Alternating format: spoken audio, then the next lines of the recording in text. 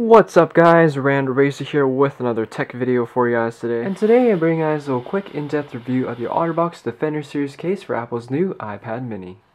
This case was sent for review, so of course I'd like to take this opportunity to thank Otterbox for sending me one of their amazing products. And of course, without further ado, let's slice this thing open, slap it on the iPad, and give you guys my full in-depth review.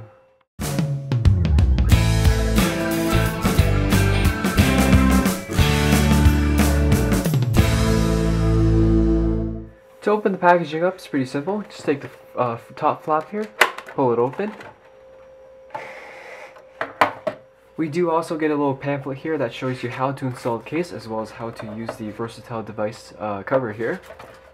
And of course, here is the case itself. We'll just pop off the cover for now and come back to that later. So as with past Otterbox Defender Series cases, the iPad mini Defender case is definitely no exception in terms of design and the features that it offers. The case offers a hybrid polycarbonate and silicone design that gives you best of both worlds, with silicone material absorbing energy impacts in case you drop your iPad mini, and of course the polycarbonate part of the case that gives it structure and to hold your iPad mini in place. To install the case is pretty simple. First off, uninstall the case by pulling off the silicone material. Next, grab the polycarbonate case and detach the clip so you can undo the case into. While we have the cases apart, let's take a look at the inside and what this case has to offer on the interior. The back part of the case does feature two large foam pads to protect the back of the iPad. The front part of the case here does feature a built-in screen shield onto the case itself, which is definitely a nice plus for most people, as installing such a large screen shield on the iPad mini is definitely not the most fun thing to do, but nonetheless this is definitely a nice added bonus with this particular case.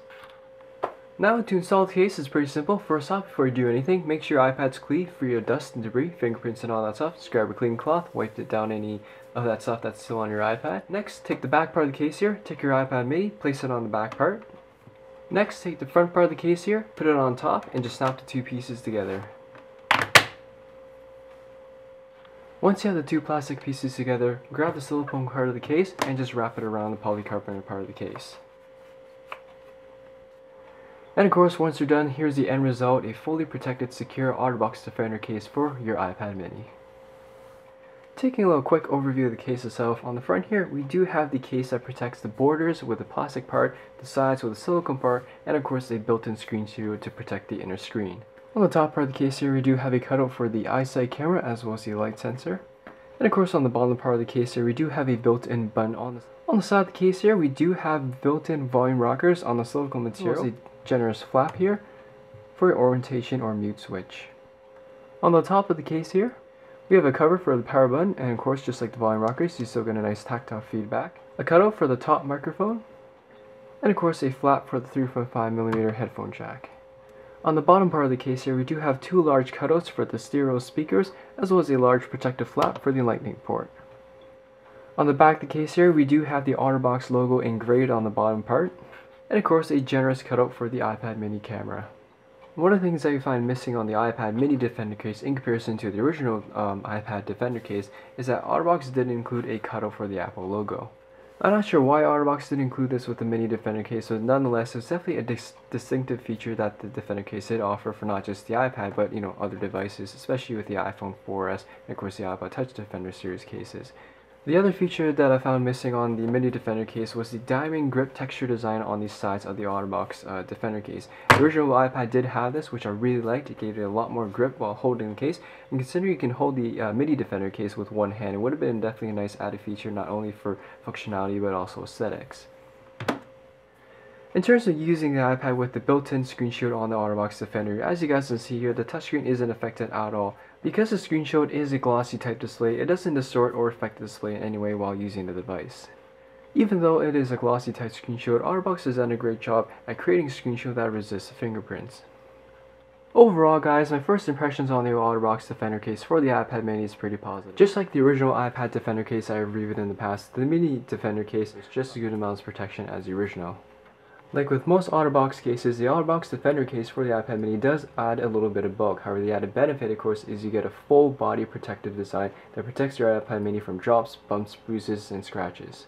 However, the added benefit with this additional bulk is that it definitely makes it a lot more easier and more comfortable to hold the iPad mini, especially with one hand. Taking a look at the versatile cover that Otterbox includes with the Defender case is, first off, it does work as a cover. All you have to do is take the cover itself, place it on top of the iPad, and just press down until the four corners snap into place. The main purpose of the cover, of course, is to protect the front iPad screen. Although at first it might not seem very handy, it's definitely a nice included option, as for example, if you're in a hurry and you want to throw your iPad in a bag full of books or other stuff, having this cover on definitely helps, gives you the sense of security that it will protect the screen from any bumps or bruises, or from stuff pressing onto it that might damage it. The other unique feature about the versatile cover, of course, is the built-in stand option, which is something I'll probably use more than the cover itself. First off, you do have a few different levels you can set the iPad at. Here's a more higher angle that you can use your iPad to stand at. For example, if you want to search your website, watch movies or stuff on it, it's definitely a great angle to set at with this particular height. As you saw earlier, you can of course set this up as a portrait mode.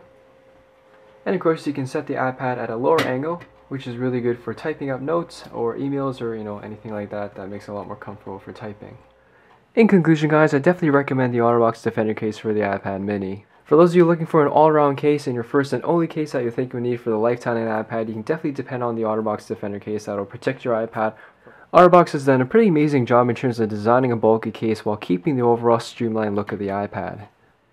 Retailing at $69.99, it's definitely not the cheapest case around, but nonetheless, you're definitely paying for quality, protection, and a case that will definitely last.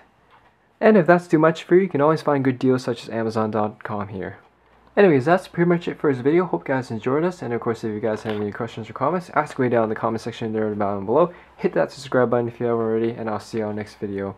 Peace!